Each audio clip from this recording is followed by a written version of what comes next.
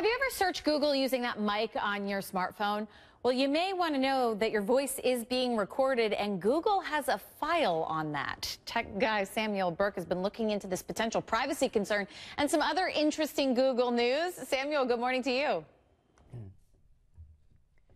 Hey, Lynn, good morning. So I'm the type of person who uses voice commands to do everything on my phone, whether it's Siri or Google Now, whether I'm doing a search. Who is Lynn Berry?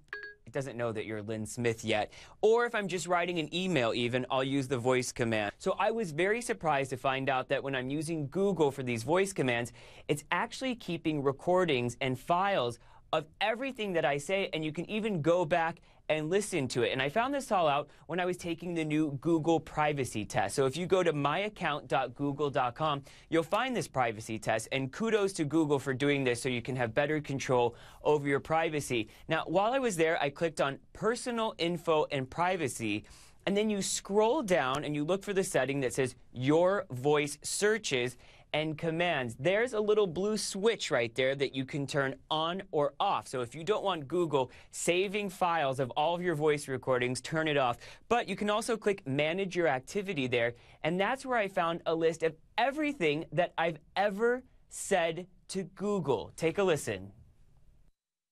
One of my all-time favorite TV news clips. I can't find one of these in the United States. New York Times, getting married 46 years later. All right, Lynn, that's pretty mundane, but imagine if you accidentally click the button, it's recording something that you really don't want saved.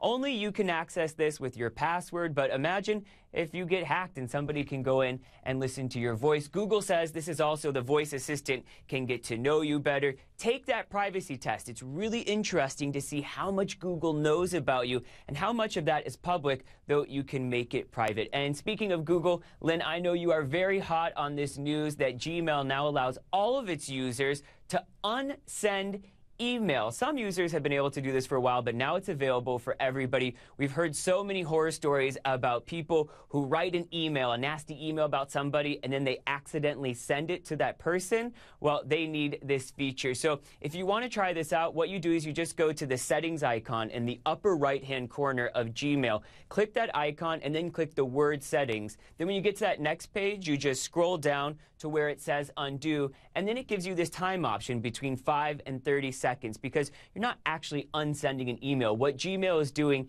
is delaying the email for 5 to 30 seconds. You have the choice of how much time. That way, when you click send, you think, ooh, I didn't mean to send that, or to the wrong person, you have the option of unsending that email, and hopefully it will save some friendships, though I know you're not sending any bad emails about me to anybody. Yeah, of course not. All right, Samuel, thank you.